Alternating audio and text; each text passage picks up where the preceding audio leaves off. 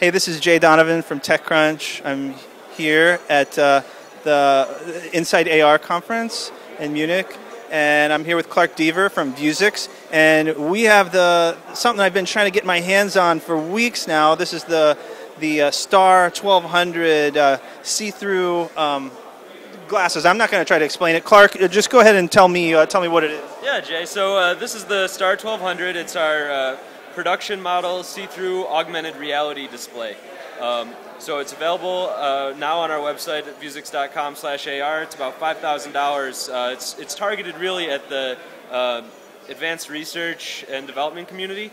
The idea being that you need content to support an ecosystem for a consumer version of this, but the consumer version is on the way. So let me give you the details. It's basically an LCD display using a beam splitter, and that allows you to pass some light from your ambient surroundings into your eye, which allows you to see, but it also allows us to project computer-generated data into your eye as well.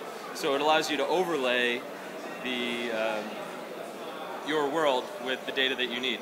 So you can think of it like Google Maps. You're walking down the street, and instead of looking at your phone every 2 minutes, you have a nice little arrow that tells you you're heading the right direction. Or you could be walking through a conference, and your computer or your Android phone in your pocket or your iPhone could be looking at all the faces of the people that you're seeing and identify people from media outlets or the CEO that you need to talk to about a business deal, that sort of thing.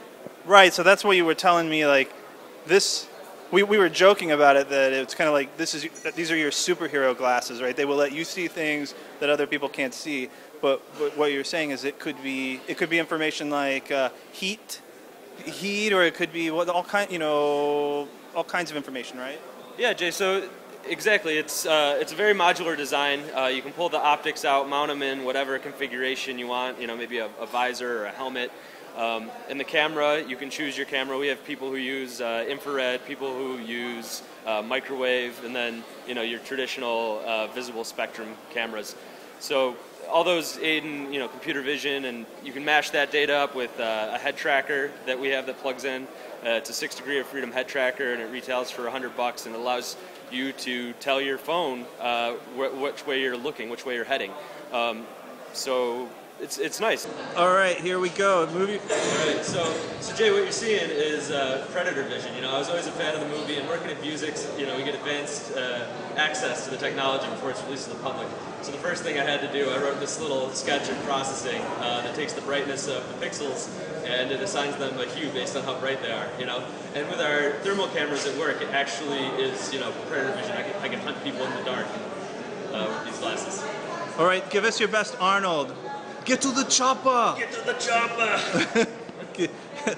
All right, let me see. Okay, so I'm going to come out here. We're actually looking through the glasses here, and you can see that there's an area in there where it's overlaying this information.